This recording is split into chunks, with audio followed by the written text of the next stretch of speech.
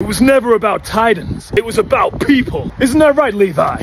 Greetings, fellow scouts. Let's dive into the heart of the matter. Our battle was never just against titans. The true adversary of Attack on Titan was within all of us. Our fears, our prejudices, and the way we wielded power. Titans were but a reflection of our own inner and worldly struggles. Titans, much like nuclear power, symbolize an incredible force, capable of boundless energy or cataclysmic destruction, depending on the wielder. Just as Eren said to the founder Ymir, you're not a god, not a devil, you're just a normal person. Amidst the chaos which is the aftermath of the battle of heaven and earth, our reluctant heroes emerged, not just by defeating titans, but by transcending hate, seeing beyond conflict, and working towards a shared future.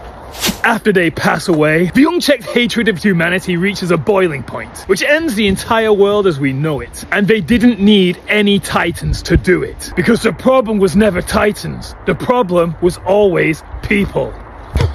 The story's lesson? Despite what Eren believed, our fate is not predetermined. We are not slaves to the way of the world. We hold the power to shape our own destiny. Every action we take and every choice that we make molds our path to a better tomorrow. Remember, it's not about defeating the other. It's about understanding and choosing a path that leads to a better future. Somebody has to break the cycle. We'll say goodbye to our monsters as we shape a world without titans. Shinzo Sasageyo!